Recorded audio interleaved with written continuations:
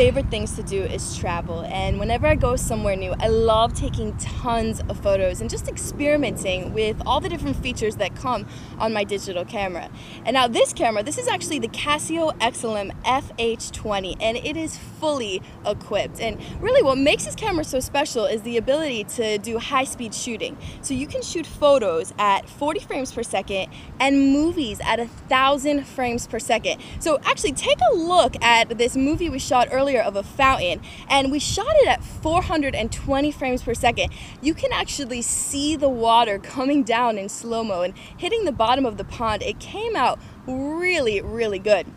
Now this Casio is a 9.1 megapixel camera, and what we did to show you the difference between 2 megapixels and 9 megapixels is actually put them side by side, and we zoomed in on these photos of some flowers. You can actually see them right now, and the 2 megapixel came out really, really grainy when we zoomed in, but the 9 megapixels, it's high res, so when we zoomed in it still maintained clarity, and it actually looks really good.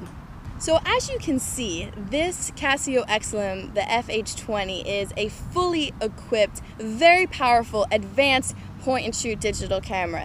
And let's take a look at this 20x optical zoom. I mean, you can really, really get in close and get those telephoto shots, but also your wide-angle shots as well. And if I forgot to mention, in addition to the high-speed shooting movies, you can take HD movies on here too in 720p. So it also comes with a built-in flash.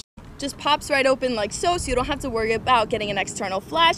And all of the controls are really easy to use. You have your mode selector button right here. So if you don't want to use the pre-customized scene modes, you don't have to. You also have full control over all your manual settings. And you have a 3-inch LCD screen. Now before you go out on your journey, make sure you get 4 AA batteries, and if you're shooting in low light, you're not going to have to worry because you have ISO 1600 capabilities and a CMOS sensor versus the CCD sensor that typically comes in point-and-shoot cameras. Overall, this is just a great, very, very powerful point-and-shoot digital camera. So check this one out. This is the EXILIM FH20. You can get more info at any one of these sites. I'm Sam. We'll see you guys next time.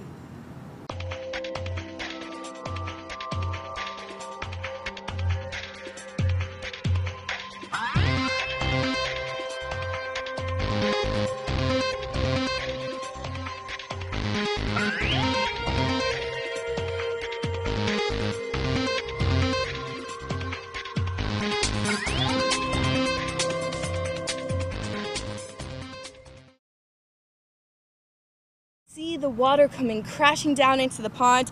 Ah, there's bugs on me!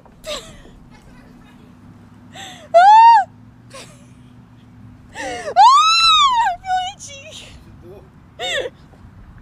Okay, I'm just gonna keep my feet up. Ah, that was so good too.